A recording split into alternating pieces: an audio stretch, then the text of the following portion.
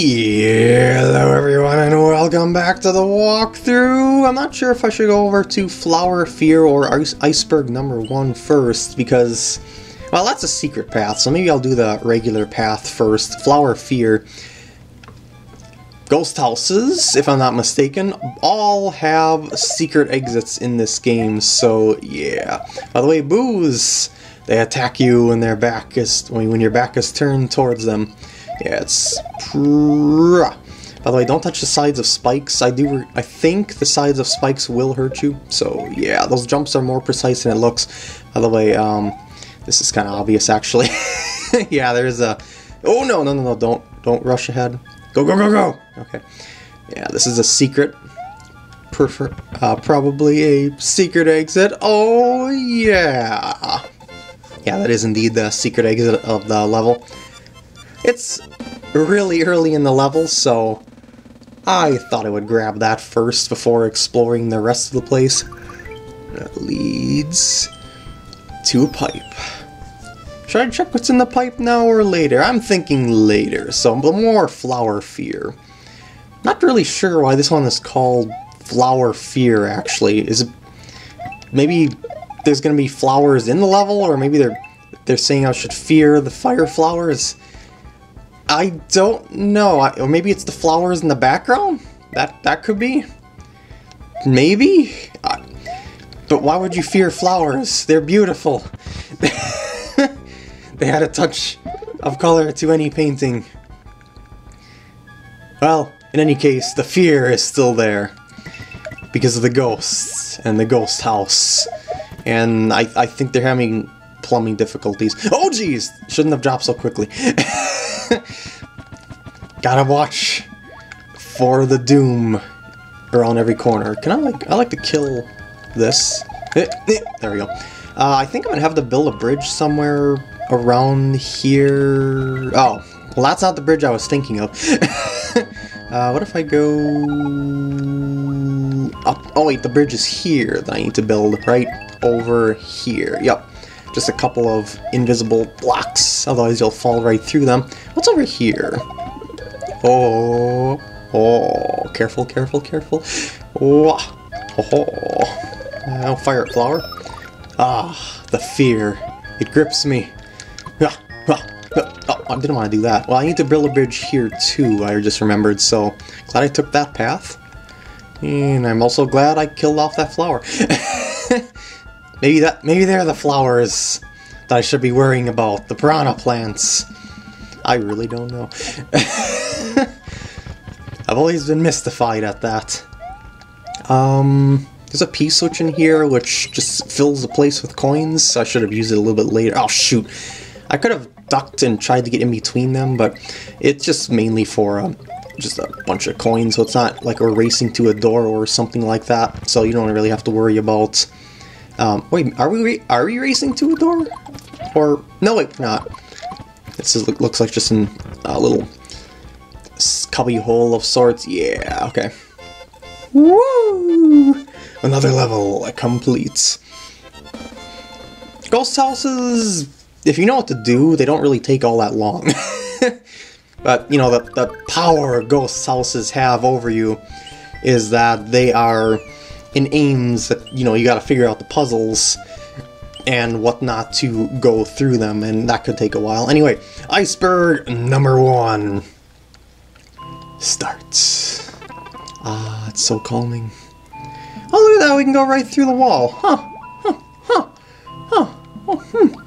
Yeah, it's kind of obvious because it doesn't have these white walls there, but I forgot where the key is, unless it is over here, and I just need to antagonize the Rip Van Fish. No? I thought it might have been like behind them or something like that. I don't know. That's probably not even possible in the lunar magic. I don't know lunar magic all that well. I've messed around with it, but it's not a thing that I haven't built a single level in it. Oh, there's the key. But what I mean is I've just messed around with it to see what it's like and whatnot. Come on, you know what? I don't have to deal with you. I can just rush in, put that key in the keyhole, and there we go. There's the other ghost house over there known as the Dead Disco. That's a pretty funny themed level. You'll see when we get there. But anyway, let's defeat this level normally now, shall we? Ooh. Yep, there's a power up there. It's definitely handy to have either a cape or fire flower in underwater levels like this because you can kill off stuff as you go rather than having to deal with them as an obstacle and whatnot. Yeah. Should I bother getting this? Well, I don't know why I'm bothering to get that when I skipped out on the first dragon coin earlier on in the level. Maybe I just like a challenge, even though it wasn't really much of a challenge, nor was the first coin in the level. Do not anger and awaken the fish. Oh shoot! Okay. Secret path. Well, kind of, for coins. It's also probably easier to take this path than it is to go through the regular path with the torpedo Teds. By the way, you might recognize that this level is sort of kind of similar to a level known as Soda Lake. Well, that's probably what it was based off of, because remember, this is a ROM hack of the original Super Mario World back when it was when ROM hacks weren't all that super elaborate. I mean, you couldn't do all that super elaborate stuff that you can now. So it was using what you had, basically. So yeah, I'm pretty sure this is Soda Lake because I think Soda Lake is the one and only level that Torpedo Teds appear in. By the way, there's a funny glitch with Torpedo Teds in that, well, I shouldn't say it's a glitch, it's something that you normally can't do in regular gameplay, is that Torpedo Teds are not programmed to die. You can whack them with a star, and you will continuously whack them in a very rapid succession while they quote-unquote die off, but they aren't actually dead. And what that'll do is it'll chain kill them, and you'll be able to get a crap ton of 1-ups all at once, because you can just keep chaining Torpedo Teds like that. And there's some ROM hackers make that as sort of like a bonus area, just for kicks, and you can get a ton of lives off that. And yeah, let's go to the Dead Disco just because it's a funny level. Ooh, spooky. Okay, not really, that's spooky. So yeah, I was holding up. Oh wait, can you? Oh, you can't hold up. You actually have to tap up. Okay, that makes sense. I forgot about that somehow. How could I forget such a vital thing? I don't know. But yeah, it's a disco-themed, ghost house level. Including note block details in the walls. It's a silly level concept, and I like it. There's even like lights and stuff like that on the walls too, as extra added details. Ooh, ow. Dow, dow, and also dow. I could probably hit that block while they're moving, but I just like to be a little safe. That sucked. Why did I wait for such a poor reward? I don't know. I don't know. But I forgot where the secret exit was in this one. Oh, you jump! Well, I shouldn't say you jump. You sort of glide. Or sort of float. Oh, discos! Maybe this is the Dead Disco, but it's alive. It's very much alive. You can kill off flashy shells like that by just spin jumping on them. A lot of people for a while thought that they were totally invincible because regular jumps you just bounce right off them, but nope, you can just spin jump on them. Take care of them for good, but sometimes you don't want to do that because sometimes you gotta actually ride them in some ROM hacks. Yeah, can I hit that, like, with the regular jump? So I'm pretty sure I need to hit that. So this is the power of a ghost house, as I was saying before, in that if you don't know what to do, it's gonna hold you for a while. Anyway, I guess I did need a shell to get that because they gave me a shell there, and I will take that shell. And I will use the shell right over there for the P-switch. What is that P-switch used for? Hold on, I just want to see. Maybe it's snow? I'm not sure. Oh, here. Okay, I'm gonna drop that. Do not fall down the hole. Yeah, blue door appears there. And I'm guessing that's the secret exit? Maybe? I forgot.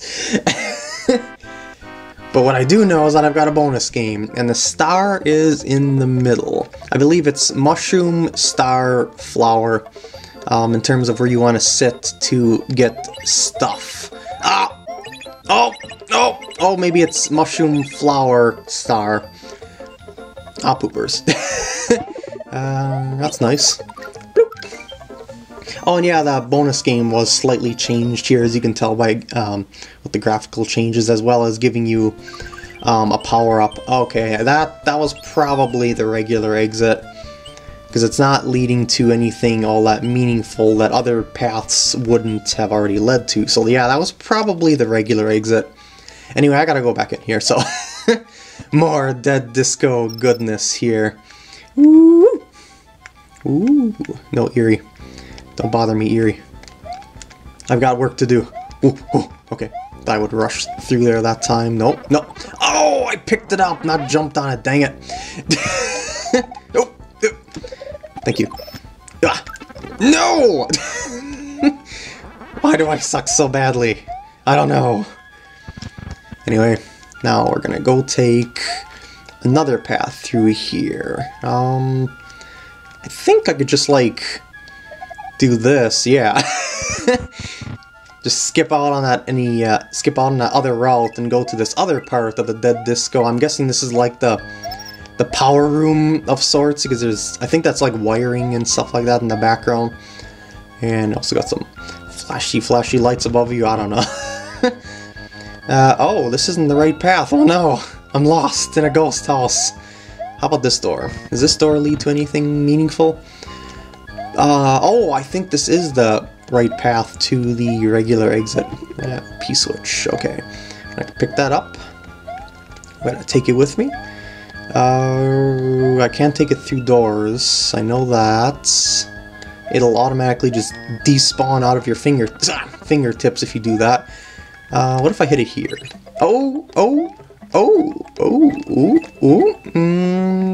What's the point of that? It's just like an upper route of sorts that... No, we're in another area. There's a switch over there. Move it. Yeah. You guys are really in the way. Okay, go that way. Go that way. Nope, that works. Yeah, I probably have to hit that switch to get to the secret exit, I'm guessing. So here we go, and I whack that. I have no idea what that does because I forgot how to get to said secret exit. So yeah. By the way, when you're climbing on something, the direction that you're facing will stick with you no matter which direction you're moving. That's how I'm able to manipulate the booze to do whatever I want to after a certain point. Oh, it takes me back here, okay. So then I probably need to go take that other path then again to see the other door and see where that leads to. How do I get up there now without a cape? Probably have to do like a spin jump on a boo or something like that. Oh wait, what am I thinking? The door that I need to go in is right here. I'm being stupid. Alright, now I'm gonna try the right door. I don't really see the point to that P-switch unless there's something hidden in the holes. Here's a P-switch here. This is most likely based off of that other ghost house that you had to take a P-switch with you to get somewhere. What if I hit it here? I'm gonna try to go in here. It's probably misleading. Maybe. Trying to figure out what hitting that switch did in that other room. Wait, I should probably go back and get another power-up over on this side, because when you leave a room in Super Mario World, what it does is it actually resets the blocks full of power-ups, so you can use that and abuse it. So yeah, I forgot where the other exit is! Yeah, this is much harder to find than the other exits, so I'm guessing that this is indeed the secret exit that I'm looking for. Alright, so P-switch, is there something up there? Maybe. What I'm gonna do is do that, and then I'm gonna rush along here.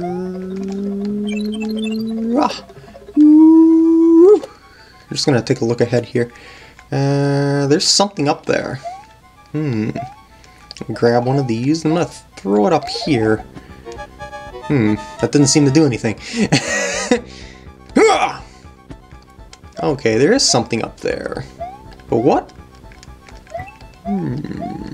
Oh, that's what the switch does, huh? Okay. Can I, like... can I get enough speed over here? Maybe? Yes, I can. Okay. Oh! I don't need to! I don't need to at all! Hopefully I don't need a P-switch in here. Please tell me I don't need the P-switch in... I did need the P-switch in here. Okay, I'm gonna have to... probably end up going through this level again, because I'm running low on time. Maybe, yeah, I'm not going to be able to get through this in time. Well, maybe I can if I really rush this sucker. Could be, maybe... Go! 28 seconds! Hurry! Jump! Dodge Eries and stuff quickly! Okay, so I'm gonna grab this. Hurry! On up! Hopefully I won't have to defeat a boss or something. I'm gonna hit this switch ahead of time. Because I already took the coins. Oh shoot! Whatever! Go in! I do have to defeat a Big Boo! No! I don't have time for this! Well, I found the secret exit. Alright, well now that I know how to do it, I can get through this relatively quickly. Remember what I was saying about ghost houses going pretty fast? If you know what to do? Well, I'm not going to cut ahead this time, just to show you what I mean here. Because now that I remember... Well, I should say now that I know what to do, because I remember everything wrong. Now that I know what to do, I will be able to go through it with relative ease and speed. Maybe. Just gonna put myself in position here and just let the boos do their thing. They're just happily going in a circle. Maybe that's also the disco, is their circular motions. Perhaps, maybe. Why did I do that? Okay, oh, I thought there was something in there. Guess I forgot. Oh, there was something in here. Yeah, it's this one that has something. Whee! Yeah, thank you. And we're back here. Now, since we know what to do, we need to go left first. Because we need to take the path that hits the switch. And... okay. Yeah, this again. I'm just gonna go. And glide. Bloop. There we go. Oh, shoot. Okay. Too impatient to wait for them this time and play it safe. I could get another cape, though. That wouldn't hurt. And I'll skip out on it. I'm feeling too impatient. Okay, now ignore P-switch, because it's kind of useless. Unless you want to quickly go between rooms. I mean, go between the upper areas. Alright, here we go. Bloop and bloop. Now I need to not hit it there. Also, must wait here. There we go. There we go. I got another cape anyway. Alright, Big Boo. Just you and I now. By the way, Big Boo does not hurt you at all. It's a pretty weird boss. It's like that in the original Super Mario World as well, so... yeah, Big Boo is just there while other obstacles flutter around you, and they're more of the boss than the actual boss itself. It's kind of weird how that works. I win! Whee! Victory goes to Super Plumber. And where does this lead? Where does this lead? Oh, the top secret area. I guess I could go check that out. So we've got mushroom blocks. Yeah, I'm not going to grab those. We got the information blocks. This right here shows you where the switches are, but I already explained the thing that the bigger spots on the map hint at that there's switches in said maps. And yeah, Scrap Brain Zone is a thing in this game. And this is also a great place to power up, by the way. There's more to this place once we get more switch palaces, as we can tell there, but otherwise this place doesn't really have, you know, much of anything other than a power-up room. But let's see if there's Yoshis or something like that around here. No, I guess not. So I guess I'll grab a fire flower and a cape and get out of here. And with that, I'm going to end off this part here. I hope you enjoy, and I'll see you in the next part when I start Floral Flight.